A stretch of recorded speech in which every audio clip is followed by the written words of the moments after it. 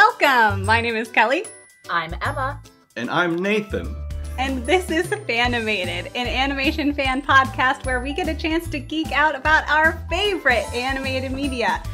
And this is a Whatcha Watchin', where we're going to discuss all of the crazy things that we've been watching recently. All three of us? All three of us.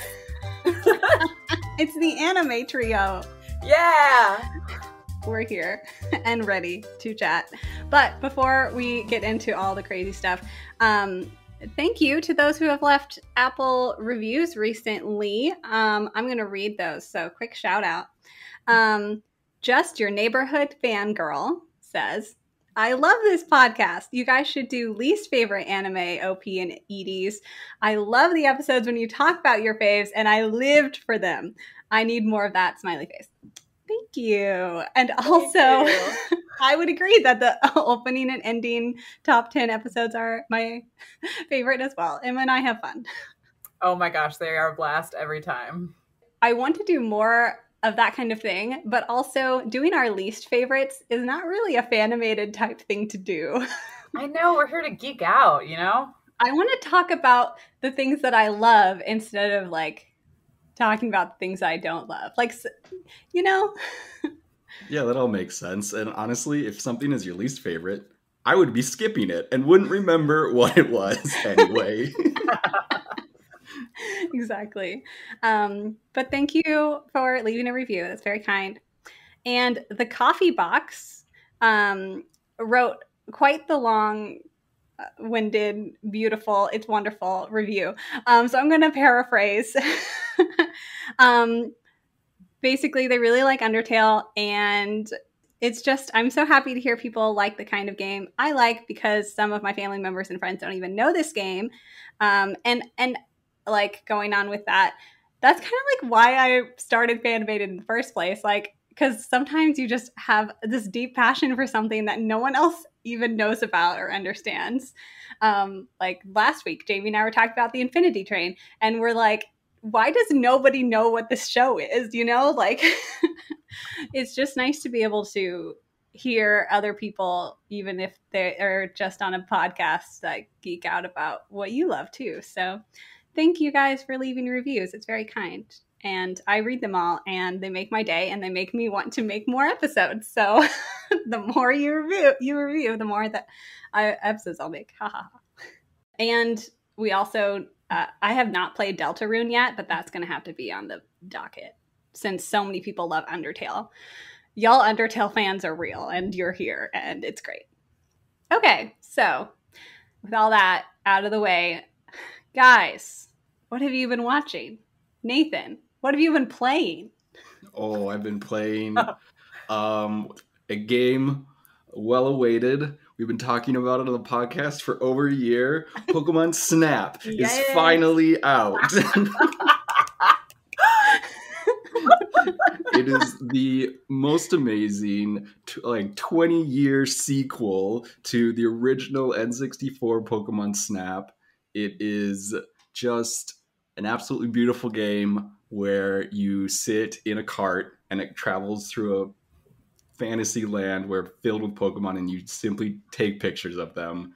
And it is super relaxing and incredibly fun, and a real game this time. The original game was sort of that sort of arcadey game style of you play a level or something, and this one had sort of progression and challenges and different achievement-a-thons that modern games sort of have, which is really fun.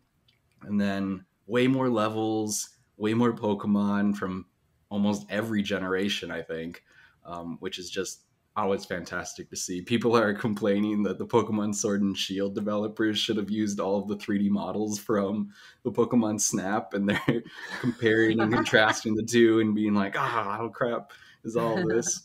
Also, it had some of the absolute best memes because they brought back the original character from the N64 playthroughs, the original photographer guy.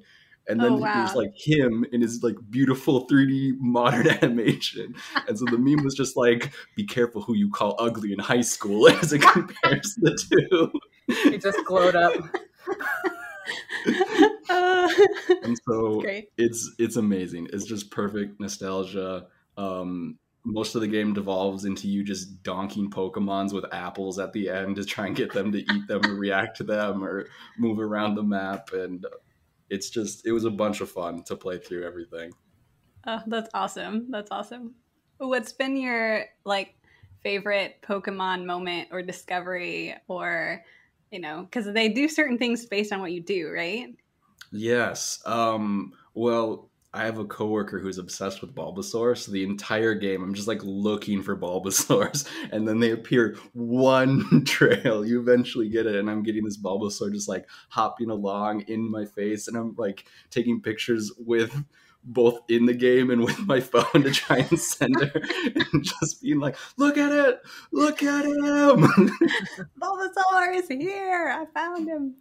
Oh, fun. That's fun. Were there plenty of Charizards for you? There is like a lava mountain level, and so you had to work a little bit to get the Charizards, and then the Charizards are facing off against like this T-Rex type Pokemon and doing epic aerial battle as you're trying to snap photos of them like fighting each other. So it was, yeah, there's a couple Charizards. Nice. So just to be clear, the point of this game is you rove around and take pictures of Pokemon? Yep, exactly. Oh, wow. That's cute. It is literally a photo safari video game, but instead of animals, it's Pokemon. But of course. And then the professor like rates all your photos at the end and gives you like points and stars and levels and different, and then you put them in your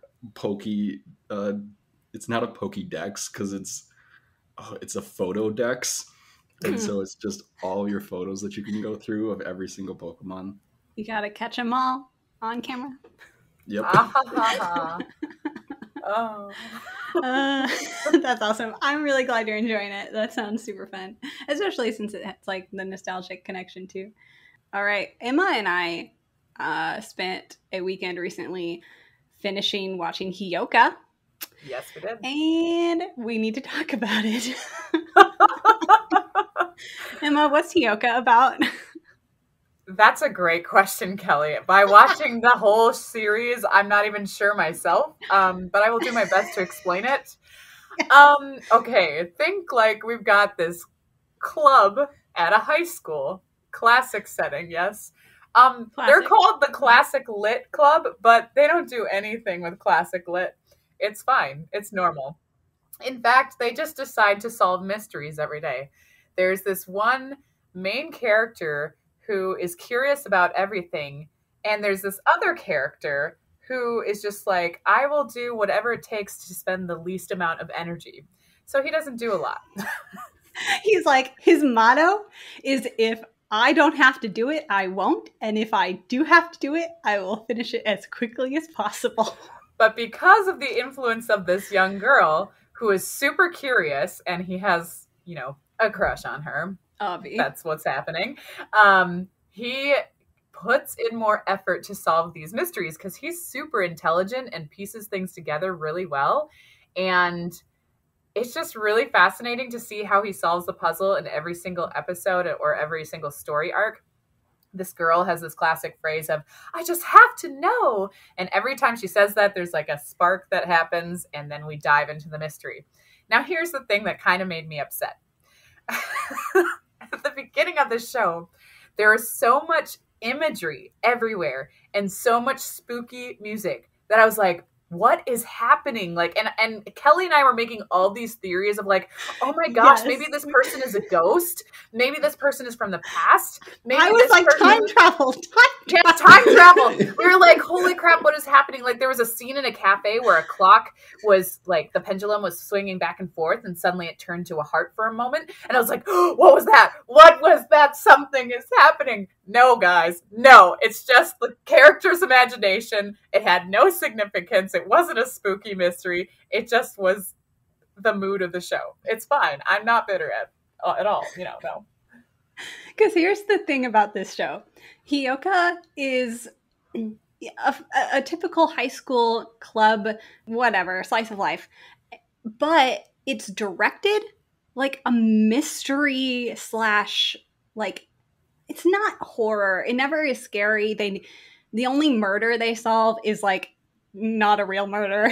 Like Right. it's not scary, but it is suspenseful in some places. Yes. Like, it's suspenseful and it's a mystery and it's directed that way. And the music, there's always weird music going on. And so you're like, everything is significant. What's going on? Yes. It's just like, they're just sitting in their club room, but it's like the sound is off. What's going on? Yes. And so they like totally, it just heightens the level of drama and seriousness of these very mundane mysteries. And it's great. Yes. And what I love too is that it is the classic lit club. So they are actually like, telling you about like certain mystery tropes and narrative functions that are seen often in mystery novels. And then you're watching those same narrative plot devices like unfold within the anime. So it's like, I mean, they're training you to try and like piece together everything. Like, they leave all of the details for you to figure it out before the cast does. And sometimes we would get it and sometimes we would not. Yeah, sometimes we'd be way off. But it is really intriguing. I mean, we spent a good day binging the second half of it because we couldn't stop. Like, I had to know. I have to know. Like, and so it's just like Kelly said, super suspenseful, and like that eerie music where you're just like, everything must have a meaning. There is something going on. It was a fun trip. I will give it that. Even though I'm a little disappointed that it wasn't like bigger than I thought it was. But it was fun. And it's not just about the plot. Like, obviously it's like you want to solve the mysteries, but it's just as dedicated to its characters and its character development. And so, like, even our favorite arc of the series, the whole overarching like mystery is interesting, but what made it great was that it was connected to character development of like almost every character. And so it was just like, it's just as much about the characters than it is about the solving the mysteries. So highly recommend. And poor Emma with her romantic heart was a little disappointed when they left the cliffhanger of the couples getting together at the very last episode. It's fine. If you're a big romance fan, you're not going to be happy with the ending, let's just say. But that's, you just have to read it then, Emma. I keep telling you, just become a manga reader. Add it to the list. So definitely check it out. It was a lot of fun. Also, Emma watched The Wind Rises for the first time. Nathan, have you seen The Wind Rises? Nope. It's a Ghibli film. It was supposed to be Miyazaki's final film. I'm using air quotes. But of course, he never actually stays in retirement, so it's not his final film. But that's a classic. It's beautiful. And I liked it a lot more this time watching it. But what did you think, Emma? I really enjoyed it. I don't think it's my favorite Ghibli film, but it was still wonderful. And I mean, it's got a romance arc, so of course I'm like all in. I know. I'm proud of it. I don't mind. But I just thought it was really intriguing to see like a different perspective, because this young man is building machines for war, but he's not looking at it through the lens of, I'm building to support the army. It's more of like, I'm building because I just love to build planes. So I just thought it was some really interesting perspectives on like the engineers and just everything going on really like socially in the midst of the war. So it was something that felt very real for being an animated film, because it related to a lot of events in history. So I really enjoyed it a lot. It was a beautiful film. When did it come out? 2013. Oh, so it's recent for Ghibli films. Yes, it is a more recent Ghibli film. And it's the latest of Miyazaki's, although he is working on another one. So the film is based off of the real life Jiro Horikoshi, and they definitely they mess around a little with his life, and so it's not completely accurate.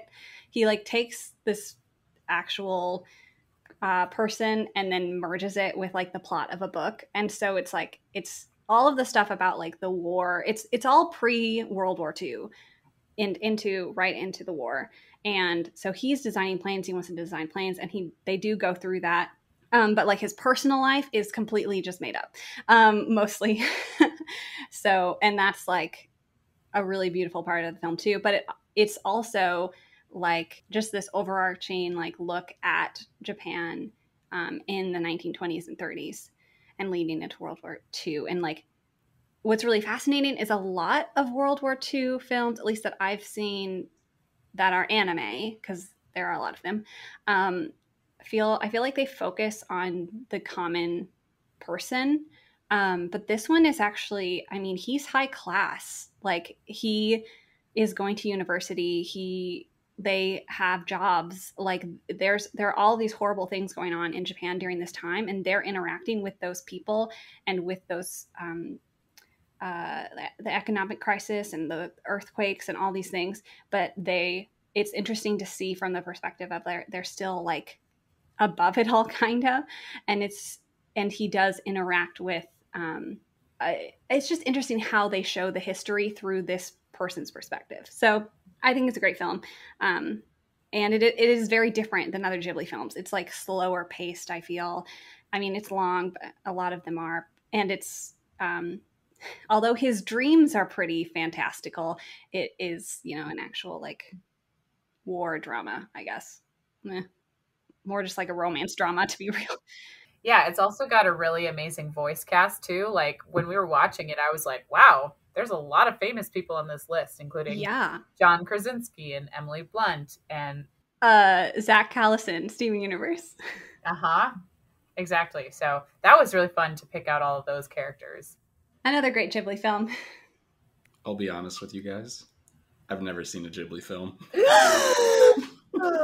What? Knock it off! I did not know this, Nathan. You've committed a crime. And what? You call yourself part of the anime trio? Come on. This needs to be remedied immediately. We're having a movie night very soon, Nathan. Just put it on your calendar. I'm shaking. This is a problem. Oh no, Nathan! No problem for you two. Oh dear. Okay, well, the anime police are going to find you, strap you to a chair, and force you to watch Ghibli films.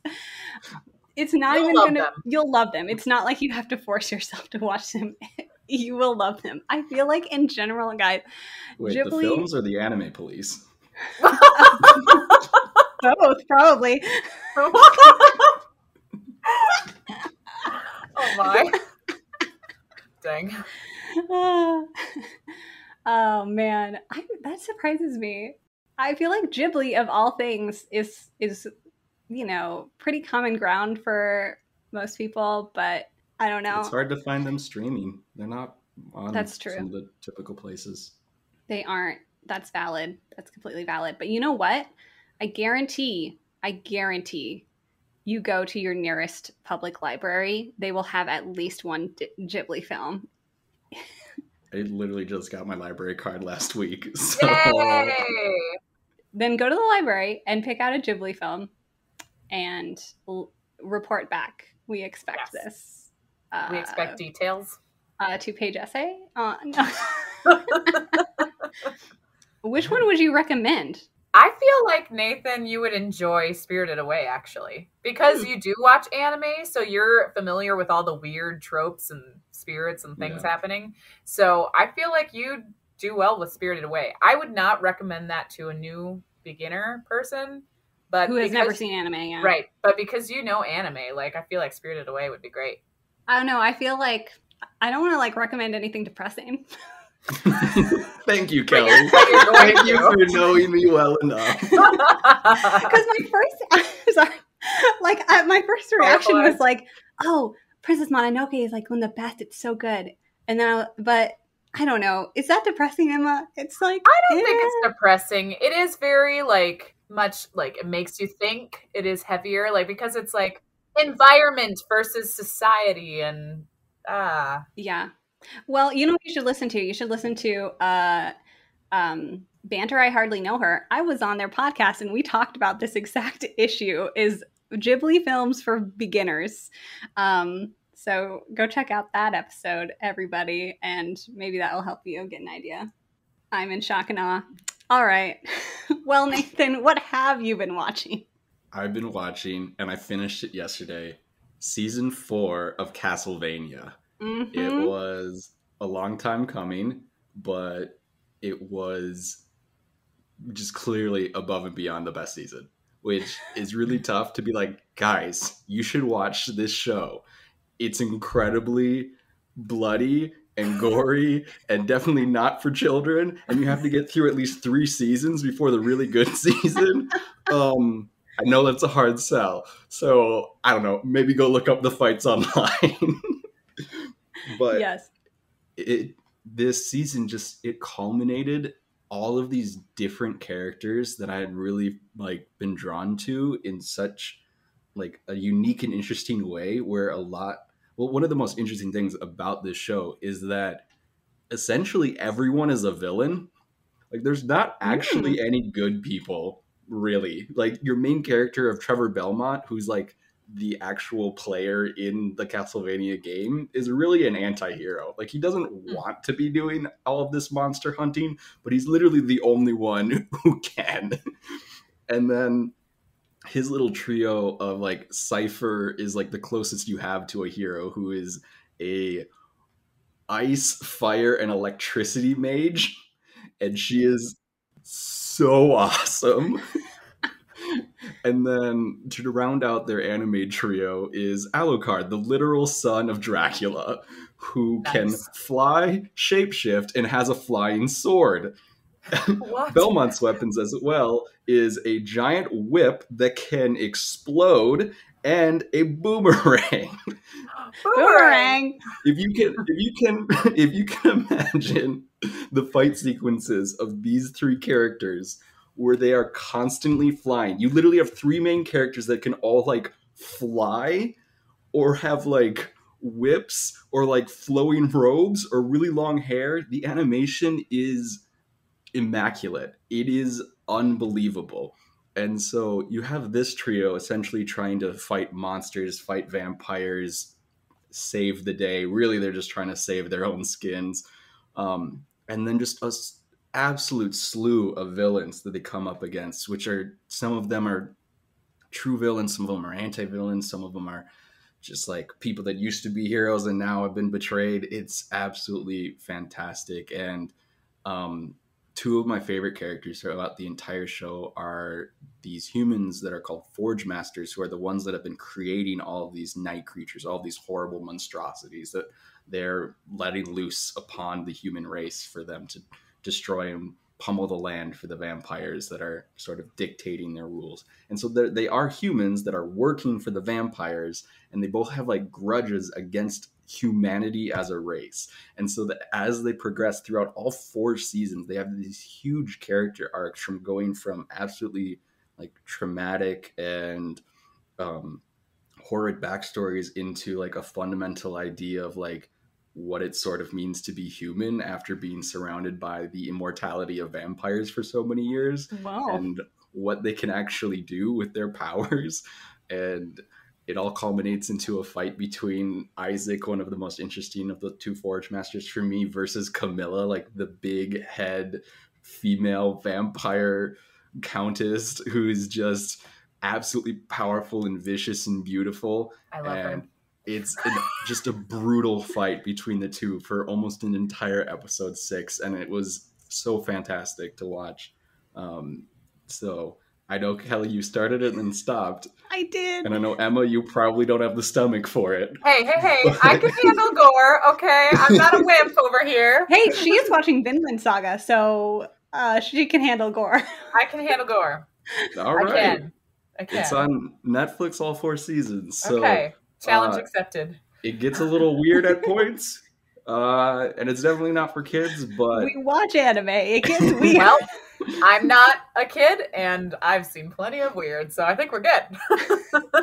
So yeah, I'll need to get back to it because, like, I enjoyed it. I've just been busy rewatching Ouran High School Host Club, so my priorities right now are being happy. Also, it ends well. What? Ooh, I like that. That just brings it up 18 notches because having something end well really makes or breaks it. Yep. That's probably one of the best reasons that the season 4 is one of the best, because you're like, it ends well. It ends well. Oh, nice. Oh, man. It just sucks when that doesn't happen. I feel like that happens far too often when things don't end well. So, yeah, we'll have to check it out and let you know.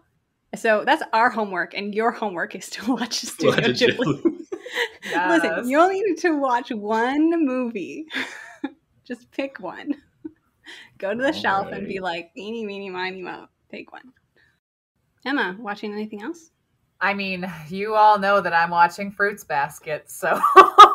Surprising no one. It's the trip, let me tell you. Like this last episode, oh my god, it's fine. We're all fine. So I'm crying every day. Yes. Yeah, so that's my main event right now, besides rewatching The Dragon Prince and finishing Haikyuu. So all the good things for sure. Yes, I've been reviewing Fruits Basket on the YouTube channel for those of you who are following that. And I'm just so happy about this latest episode. I'm so happy about the whole season, really, and I love these idiots. So love them. We love this them. is one of those shows where I'm like, it better end well. Yes. Oh my gosh. If it doesn't, like, the fans will have something to say about it. They will have a riot on their hands, but like, it's only a few episodes left. So, I mean, we're heading in a good direction. They just all they need to do, they don't even have to like do anything fancy. Just like stick the landing, you know? We're not expecting much. We're just expecting the best.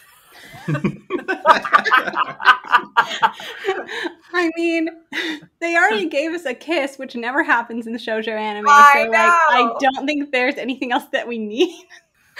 Maybe some closure. Closure would be nice. Closure would be good. The problem is, here's the thing about Fruits Basket. We're going on a tangent. I apologize. But, like, there are so many characters.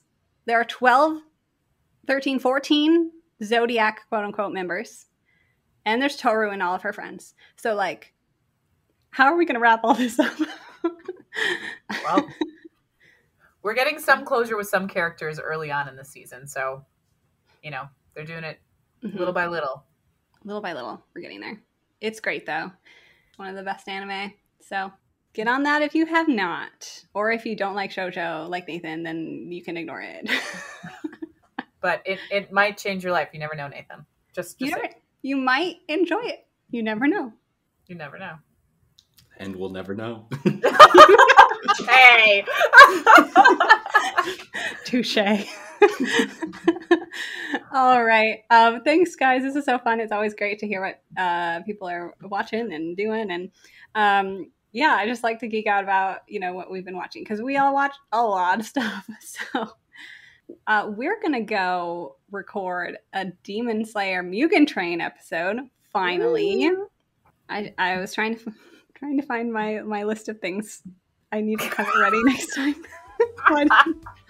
You got a list. Kelly, don't you have this memorized? I know I've done it. Provided by Purple Planet Music. Purple Planet Music. The artwork is done by me. You can find me at Candor Draw on Instagram. Yeah, I sound like that. Follow us on Facebook and Twitter. I'm not really ever on Twitter, but if you can follow us there if you want. Also, I have a YouTube channel now, so if you want to check me out there, I'm just binging the whole fruits basket thing and geeking out about that. You guys, you did great. That's it. That's the end. You forgot about Patreon. You can follow us on Patreon and vote in the Patreon polls that come out every month. And for only $1 a month, you can vote and share your opinion. And get bonus episodes. And, Ooh. I don't know, random other posts. So, yeah, that's patreon.com/fanimated. And don't forget to review our show. Yes, like all the lovely people at the beginning of this episode. So thank you guys for joining me, and we'll talk to you guys next week. In the meantime, stay tuned. And stay animated.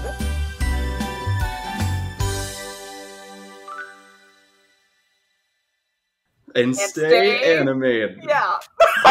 Can we try that again? You want to do that again? Yep. Okay. Stick the landing. We stuck the landing. Oh my Finish God. strong. Yeah.